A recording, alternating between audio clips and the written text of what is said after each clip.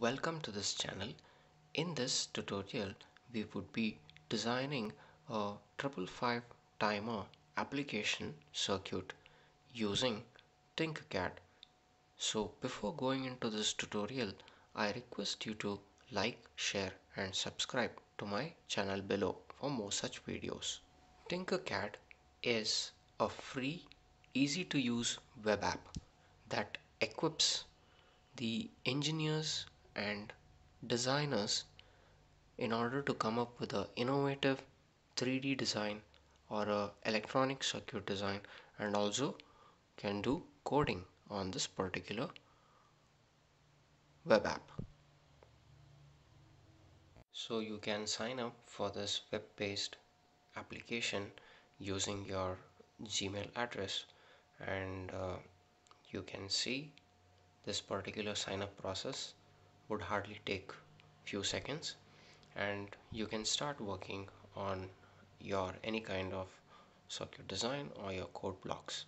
So let us start with our circuit design application. So I already have an existing circuit. Now let us create a new circuit for this particular tutorial. So now you can see this particular workspace of Tinkercad, and what we will do is that we will try to simulate this particular 555 timer application circuit. So the first and the foremost thing we require is the breadboard. So you can virtually see the breadboard uh, where many of the engineers would work in reality, right? So you can simulate this virtual uh, circuit using the virtual breadboard. So next we require a 555 timer, and place this particular 555 timer in this particular breadboard.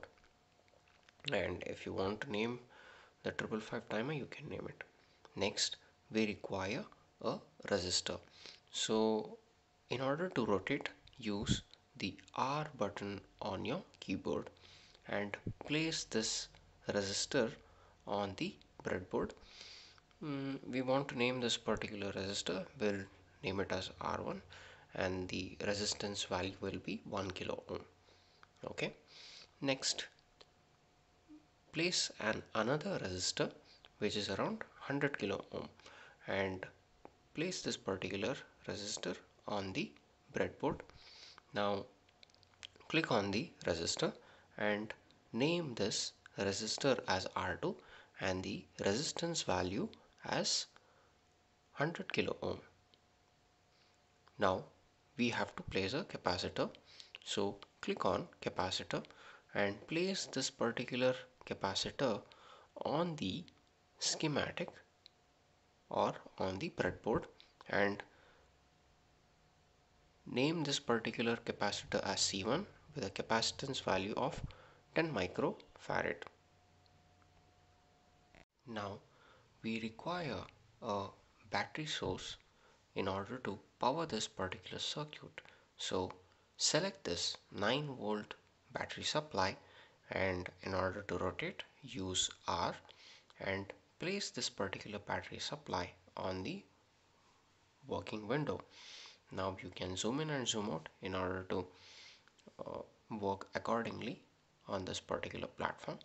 Now connect the positive terminal of a battery to the positive rail of the breadboard, and the negative terminal to the negative end or negative rail of the breadboard.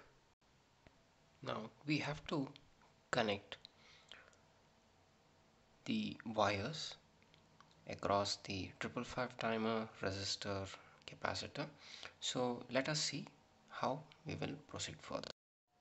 Now connect this particular ground pin of the 555 timer to the negative terminal of the battery.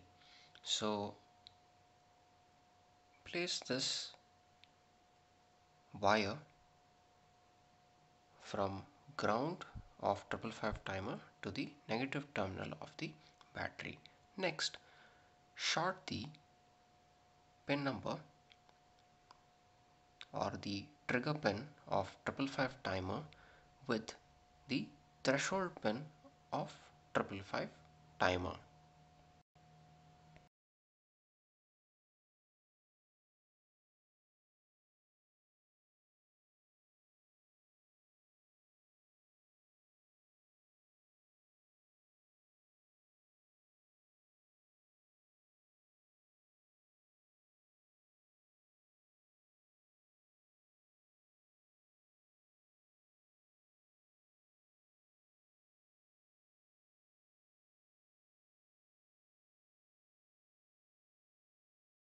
Now connect the terminal 2 of resistor 1 to the terminal 1 of resistor number 2, and the resistor number 2 is connected to the terminal of capacitor.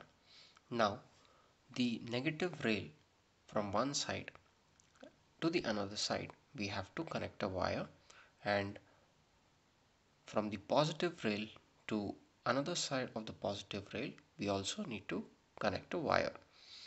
Now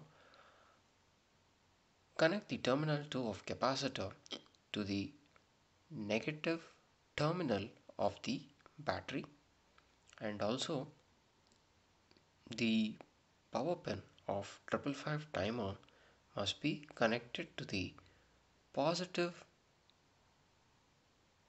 terminal of the battery, and the resistor, the terminal 1 of resistor R1 must also be connected to the positive terminal of the battery.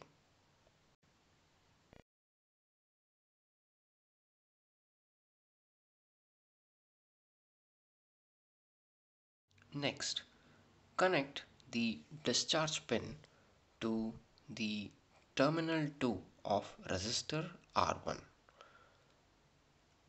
Now, the reset pin of 555 timer must be connected to the positive terminal of battery. Next, in order to complete this 555 application, we require a buzzer. So place this particular buzzer on the breadboard. The negative terminal must be connected to the negative terminal of the battery, and the terminal 1 of capacitor must be connected in between the terminal of threshold and the trigger pin, and connect the output terminal of 555 timer to the positive end of buzzer. Now, in order to visualize this particular circuit, we can also place an oscilloscope. So click on oscilloscope and place this oscilloscope on the workspace. Now connect the negative terminal of oscilloscope to the negative terminal of the battery, and the positive terminal of oscilloscope would be connected to the output of 555 timer.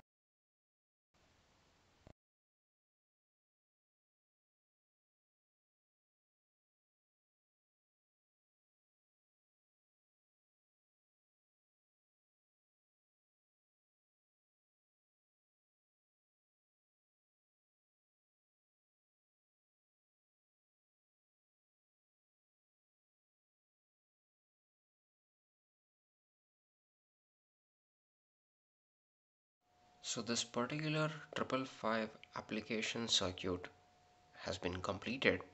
Now we have to analyze this. But I had previously simulated this particular circuit, so let us go to that and let us tinker it. So let us simulate this particular example. Okay, so click on this start simulation, and you can hear this particular buzzer sound.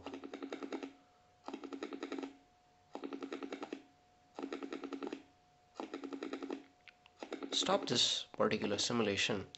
So this application is basically a 555 timer Astable oscillator application. So here the pin 2 and 6 are connected to the circuit, which would trigger itself each timing cycle, thereby functioning as an oscillator.